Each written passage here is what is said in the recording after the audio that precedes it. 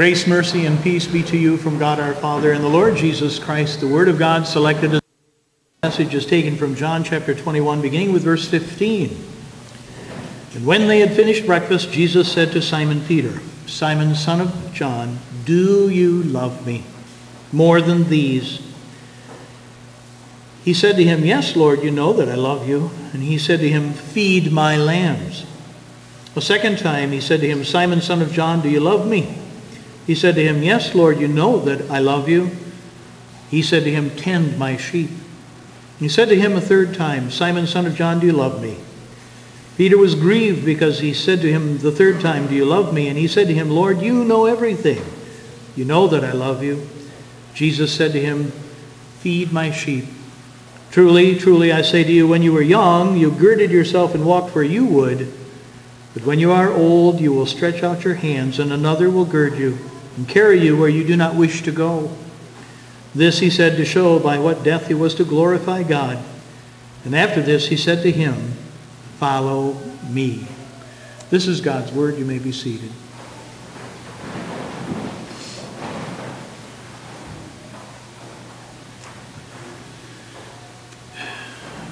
We can go back to Luke chapter 5. That's when Jesus first told the disciples to let down their nets after they had not caught anything all night long, and they caught a big catch of fish. And Peter was so startled and amazed that he fell at Jesus' knees and said, Depart from me, Lord, I'm a sinful man.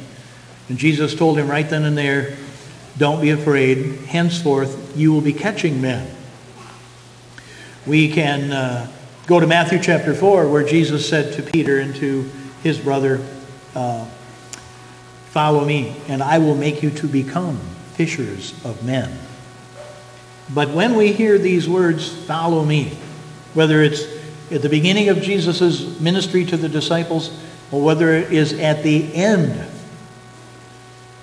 following me requires that we remember what Jesus said in Matthew 16:29, where he says, If any man would follow after me, he must deny himself and take up his cross and follow me.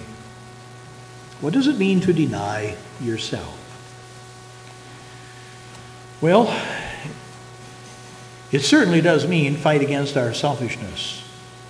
But it also means deny that you are who you once were. What am I talking about there?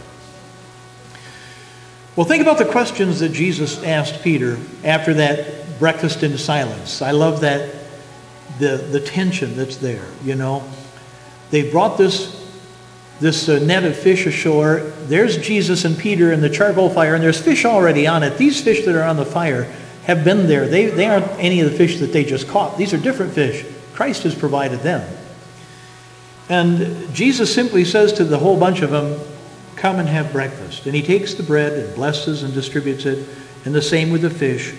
But nobody asks him, Who are you? They know that it is the Lord. And that breakfast is a breakfast carried out in silence. And I think there's this great anticipation and this great excitement and wondering, what is it that he's going to say to us? Why did he bring us all the way back here from Jerusalem, all the way back up north to Galilee? What is it that he wants us to know? And they're all eating and waiting to hear what Jesus has to say. At the end of the breakfast, Jesus talks to Peter. He says, Peter, do you love me? Now, in Greek, the word that Jesus uses is agape, meaning, do you have, Peter, a perfect, sacrificial, devoted, high love for me? A perfect love for me? Do you love me perfectly? And Peter's answer is, Lord, I love you like a friend. He says, I phileo you, which means the love that one has for another between friends. Why isn't it that Peter answers back using the same word? Yes, Lord, I love you sacrificially. I love you devotedly. When the answer is obvious, Peter knows he's a sinner. And he knows that his devotion to the Lord is imperfect. He knows that he has failed repeatedly in his efforts to try to serve God. to serve Jesus. And so he doesn't lay claim to any kind of high, perfect love. His love for Jesus, the best that he can offer him is a human love of a friend. Jesus doesn't quibble with him and say, why don't you answer me that you love me like I love you? Because God's love for us is agape love. It's sacrificial and devoted. It's perfect. But Jesus doesn't give Peter a hard time because he doesn't answer back, why don't you agape me like I agape you? Why don't you devote yourself to me like I've devoted my... He doesn't do that. Instead, he just tells Peter,